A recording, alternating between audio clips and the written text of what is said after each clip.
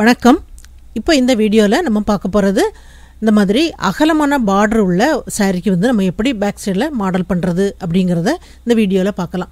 அதுக்கு முன்னாடி இந்த சேனலை இது வரைக்கும் சப்ஸ்கிரைப் பண்ணாதவங்க சப்ஸ்கிரைப் பண்ணுங்கள். சப்ஸ்கிரைப் பட்டனை கிளிக் பண்ணி உடனே பக்கத்தில் வர பெல் ஐக்கானையும் கிளிக் பண்ணிவிடுங்க. நான் வீடியோ அப்லோட் பண்ணும்போது உங்களுக்கு ஒரு நோட்டிஃபிகேஷன் வரும். என்னோடய வீடியோக்களை நீங்கள் தவறாமல் பார்க்கலாம். இப்போ இந்த சாரியில் பார்த்தீங்கன்னா டபுள் சைடு பார்டர் உள்ள சாரீ. இப்போ ஒரு சைடில் இந்த மாதிரி அகலமான பார்டர் இருக்குது, இன்னொரு சைடு குறுகலான பார்டர். இப்போ இந்த ப்ளவுஸுக்கும் சேம் டிசைனே இருக்குது. இப்போ டபுள் சைடில் பார்டர் இருக்கும்போது நம்ம குறுகலான பார்டரை நம்ம ஸ்லீவுக்காக கட் பண்ணிடுவோம். அப்புறம் இன்னொரு சைடில் இந்த மாதிரி அகலமான பார்டர் இருக்குது. இப்போ இந்த மாதிரி இருக்கிற சாரீக்கெல்லாம் நம்ம பேக் சைடில் எப்படி டிசைன் பண்ணுறது அப்படிங்கிறத பார்ப்போம். இது ஒரு ஈஸியான முறையில் ரொம்ப பியூட்டிஃபுல்லான இந்த மாடல் நம்ம பண்ணலாம். இப்போ இதில் டிசைன் பண்ணுறதுக்கு 1/4 metre gold colour tissue cloth எடுத்து வச்சுருக்கிறேன். இப்போ இந்த சைடில் குறுகலான பார்டர் இருக்குது, இந்த சைடு அகலமான பார்டர். இப்போ சாரீ ஃபுல்லாக அந்த மாதிரி லைன் தான் இருக்குது. இப்போ இது முந்தான பகுதி.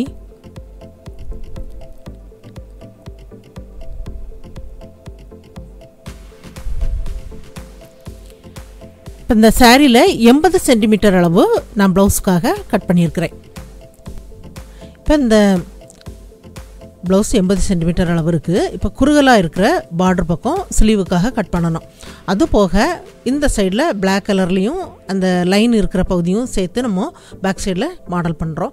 இப்போ பேக் சைடில் வந்து டபுளாக நமக்கு கட்டாகி வர்ற மாதிரி உள்ள மாடல். இப்போ அதுக்கு நம்ம ஃபஸ்ட்டில் நம்ம இந்த மாதிரி பேப்பர் கேன்வாஸில் பேக் சைடில் உங்களுக்கு எவ்வளோ தேவையோ கிளாத்து அந்த அளவுக்கு பேப்பர் கேன்வாஸை நீங்கள் கட் பண்ணி வைங்க. ஷோல்டர் 5.5 இன்ச் அளவுக்கும் அதோட வெட்டுப்பாகம் 3 இன்ச் அளவுக்கு அடையாளப்படுத்தியிருக்கிறேன். ஆம்கோல் எல்லாமே உங்களுக்கு தேவையான அளவுக்கு கட் பண்ணிடுங்க. தையலுக்குள்ள பகுதியை எப்போதும் விட்டுட்டு பேப்பர் கேன்வாஸில் நம்ம அடையாளப்படுத்துவோம் பாருங்கள், அதே மாதிரி அடையாளப்படுத்தியிருக்கிறேன். இப்போ இதில் பசை பகுதி உள்பக்கம் இருக்கிற மாதிரி மடித்து வைங்க. அந்த மாதிரி மடிச்சுட்டு நம்ம இதில் எல்லாமே வரையலாம். நெக்கு உங்களுக்கு எவ்வளோ தேவையோ அடையாளப்படுத்துங்க. 9.5 இன்ச் அளவுக்கு நெக்கோட அளவு அடையாளப்படுத்துகிறேன். நெக்கோட அகலம் 2.25 இன்ச் அளவு இருக்குது. கீழையும் அதே அளவில் 2.25 இன்ச் அளவுக்கு அடையாளப்படுத்துகிறேன்.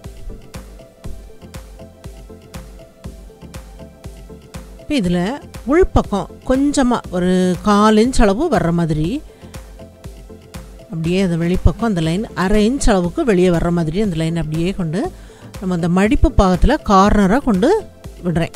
அந்த கார்னராக வர்றது 1/4 இன்ச்சு கீழே இருக்குது. இப்போ நெக்குக்கு வரைஞ்சிருக்கிற பகுதியில் அப்படியே நம்ம கட் பண்ணி எடுத்துடலாம்.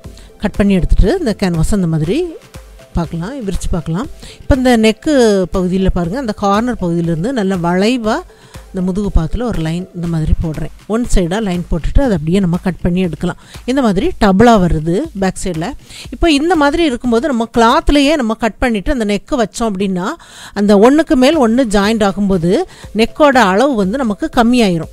ஏன்னா இப்போ சின்ன பீஸ் இருக்குது பாருங்கள், அதில் வந்து எக்ஸ்ட்ரா கிளாத் நம்ம ஜாயிண்ட் ஆக்கி இந்த பெரிய பீஸு தூக்கி அதுக்கு மேலே வச்சு நம்ம தைச்சாதான் அந்த நெக்கோட அளவு வந்து சரியான அளவுக்கு வரும். அதனால தான் நான் இந்த மாதிரி உங்களுக்கு கட் பண்ணி சொல்லி கொடுக்குறேன். இப்போ இப்படி கட் பண்ணிவிட்டு நம்ம அப்புறம் கிளாத்தில் கட் பண்ணோம் அப்படின்னா ரொம்ப ஈஸியாக இருக்கும். இப்போ 2 லைனிங் கிளாத்து கட் பண்ணி வச்சுருக்கிறேன், சதுர பீஸாக கட் பண்ணி வச்சுருக்கிறேன்.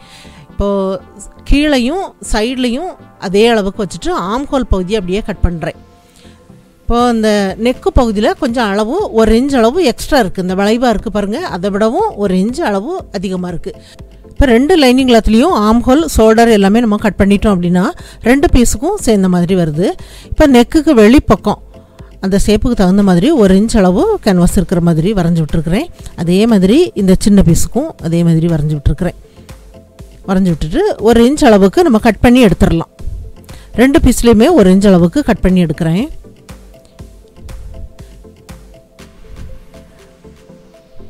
இப்போ கட் பண்ணி எடுத்ததுக்கப்புறம் இப்போ இந்த லைனிங் கிளாத்து அப்படியே நெக்கு கட் பண்ணாமல் அப்படியே இருக்குது.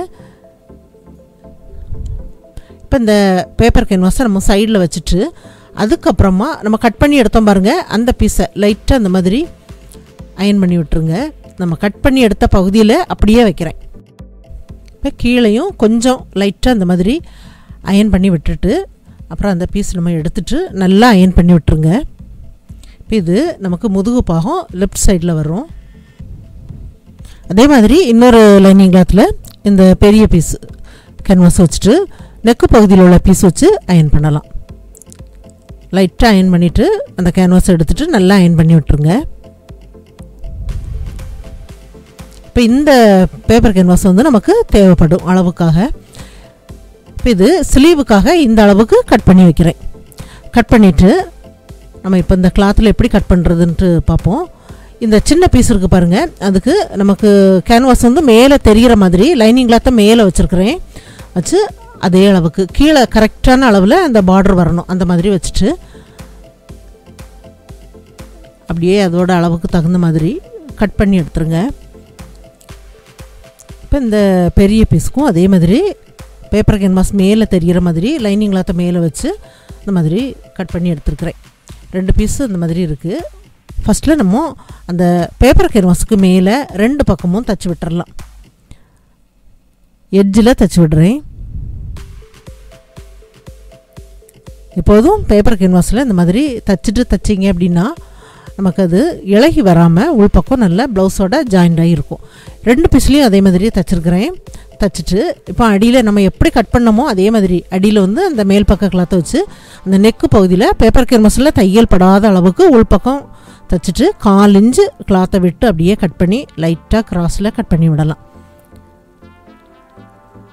கட் பண்ணி விட்டுட்டு அப்படியே திருப்பி எடுக்கலாம். தையல் கேன்வாஸில் படாமல் தைக்கும்போது நமக்கு திருப்பி கொடுக்கும்போது ஈஸியாக அந்த ஷேப்பு நல்லா வரும் பாருங்கள். நம்ம எப்படி கட் பண்ணியிருந்தோமோ அதே மாதிரி நமக்கு திரும்பி கொடுக்கும். இப்போது அந்த எட்ஜில் ஒரு தையல் தைச்சிருங்க. இப்போ இந்த கிளாத்து பார்த்திங்கன்னா ரொம்ப சாஃப்டாக மெல்லிஸாக இருக்கும். இந்த மாதிரி கிளாத்துக்கெல்லாம் உள்பக்கம் இந்த மாதிரி கேன்வாஸ் வச்சு தைக்கும்போது தான் இந்த மாதிரி எல்லாமே நம்மளால் தைக்க முடியும். தைச்சதுக்கப்புறம் வெளிப்பக்கம் லைனிங் கிளாத் அளவுக்கு அப்படியே ஜாயிண்ட் ஆக்கிட்டு எக்ஸ்ட்ரா இருக்கிற கிளாத்தை நம்ம கட் பண்ணி எடுத்துடலாம்.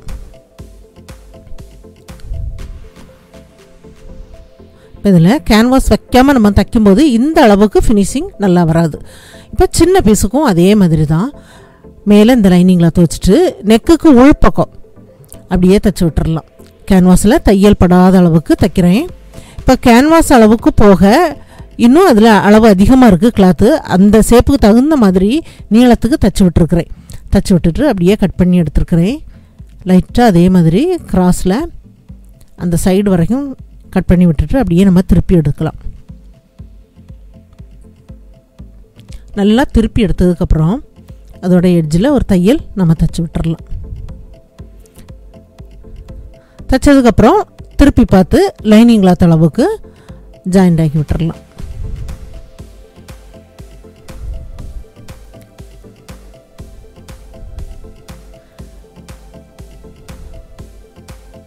எக்ஸ்ட்ரா கிளாத் எல்லாமே கட் பண்ணி எடுத்துருங்க.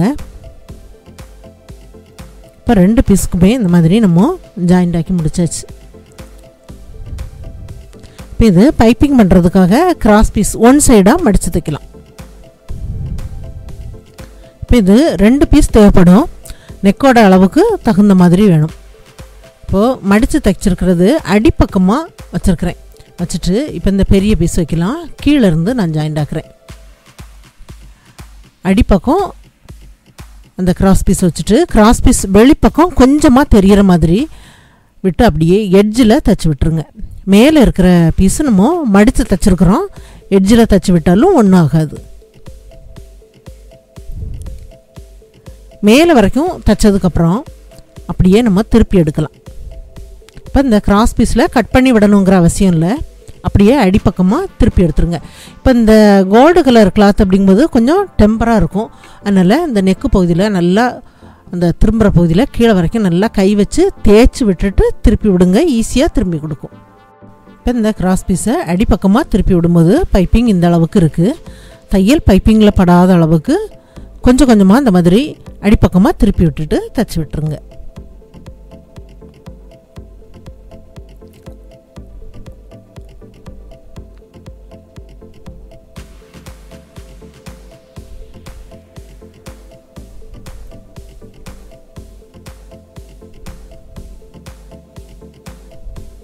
இந்த மாதிரி பைப்பிங் பண்ணுறதுக்கு ரொம்ப ஈஸியான ஒரு மெத்தடு தான் இந்த பைப்பிங்.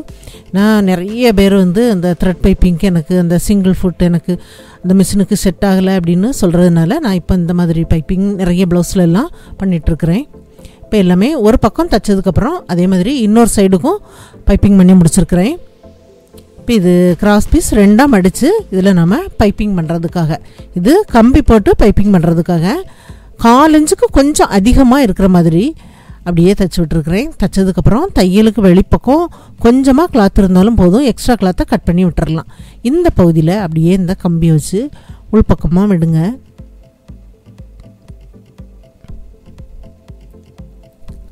இப்போ இன்னொரு பகுதியில் இந்த மாதிரி வந்ததுக்கப்புறம் அப்படியே வெளிப்பக்கமாக எடுத்துருங்க. கை வச்சு நல்லா தேய்ச்சி விட்டுருங்க, நல்லா லூஸாக இருக்கும். 1/4 இன்ச்சு இடைவெளி விட்டு அப்படியே இந்த நெக்கோட வளைவுக்கு ஏற்ற மாதிரி அப்படியே தைச்சி விட்டுருங்க. பைப்பிங்கில் இன்னொரு பக்கமும் ஜாயிண்ட் ஆக்கி விட்டுருங்க. இப்போ இதில் ஒரு சைடில் உள்ள பீஸுக்கு மட்டும் இந்த மாதிரி பைப்பிங் பண்ணி முடிச்சிருக்கிறேன். இந்த பீஸுக்கு பைப்பிங் பண்ணலை. இப்போ இதை வச்சு நம்ம ஜாயிண்ட் ஆக்கணும். ஜாயிண்ட் ஆக்கிறதுக்கு இந்த சைடில் உள்ள பீஸ் இருக்குது பாருங்கள், அதை கீழே கரெக்டாக அந்த மாதிரி ஆம்ஹோல் பகுதியில் இந்த சைட்லலாம் வச்சுட்டு இந்த அளவு நம்ம எதில் ஜாயிண்ட் வரணும் அப்படிங்கிறத பார்த்துருங்க. அதுக்கு மேலே கொஞ்சம் நம்ம கேன்வாஸ் வந்து கட் பண்ணி எடுத்த பகுதி தான். இப்போ கரெக்டாக அந்த அளவில் அப்படியே தையல் பைப்பிங்கில் படாத அளவுக்கு அந்த பகுதியில் ஜாயிண்ட் ஆக்கி விட்டுருங்க. உள்பக்கம் திருப்பி பார்த்துட்டு 1 இன்ச் அளவு கிளாத்தை விட்டுட்டு அப்படியே கட் பண்ணி எடுத்துடலாம். கட் பண்ணி எடுத்ததுக்கப்புறம் இதில் நம்ம பைப்பிங் பண்ணலாம். 1/4 இன்ச் இடைவெளி விட்டு நம்ம ஒரு சைடு எந்த அளவுக்கு இடைவெளி விட்டுருக்கோமோ அதே அளவுக்கு இடைவெளி விட்டு இந்த சைட்லேயும் பைப்பிங் தைச்சி விட்டுருங்க. இப்போது கீழே வரைக்கும் தைச்சதுக்கப்புறம் இடுப்பு மடிப்பு பாகத்துக்கு எக்ஸ்ட்ரா லைனிங் கிளாத்து ஜாயிண்ட் ஆக்கி டாட் 2மே பிடிச்சி விட்டுருக்குறேன். இது சின்ன சைஸு கேன்வாஸ் 3 பீஸ் எடுத்து வச்சுருக்கிறேன். இதோட நீளம் 2 இன்ச் அளவு, அகலம் 1.5 இன்ச், அந்த மாதிரி 3 பீஸ் ஒரே அளவுக்கு இருக்குது. இது எல்லாமே நம்ம 2ஆக மடிக்கலாம். 2ஆக மடித்து இதை கோவி வடிவமாக கட் பண்ணி வைக்கலாம்.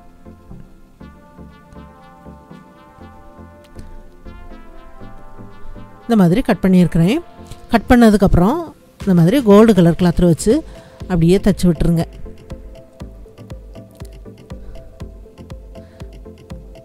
தைச்சதுக்கப்புறம் வெளிப்பக்கம் எக்ஸ்ட்ரா கிளாத் எல்லாமே கட் பண்ணி எடுத்துட்டேன். கட் பண்ணி எடுத்ததுக்கப்புறம் இதில் நம்ம பைப்பிங் பண்ணலாம். இப்போ இதுக்கு மேலே கிராஸ் பீஸோட அளவு 3/4 இன்ச் அளவு, 1/2 இன்ச்சு 3/4 இன்ச் இருந்தாலும் போதுமானது. அந்த வடிவத்துக்கு ஏற்ற மாதிரி அப்படியே மேலே அப்படியே கொஞ்சம் பகுதி அப்படியே திருப்பி விட்டுருங்க. திருப்பி விட்டுட்டு ஜாயிண்ட் ஆக்கிடுங்க.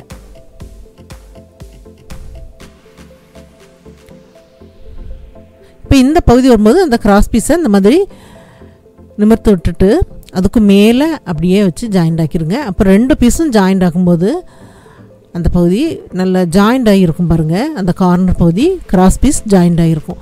அதை அப்படியே அடிப்பக்கமாக திருப்பி விட்டுருங்க.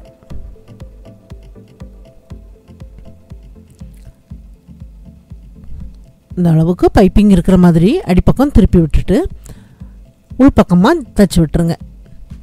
இப்போ தையல் பைப்பிங்கில் படாத அளவுக்கு தைச்சி விட்டுருங்க.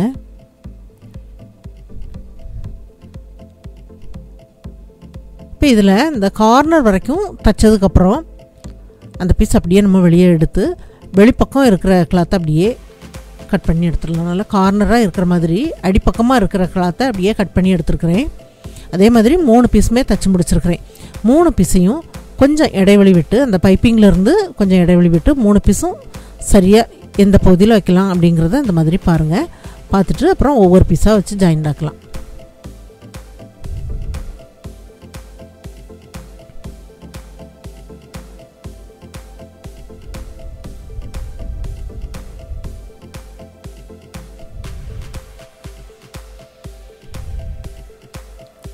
அடுத்ததாக இன்னொரு பீஸ் வைக்கலாம்.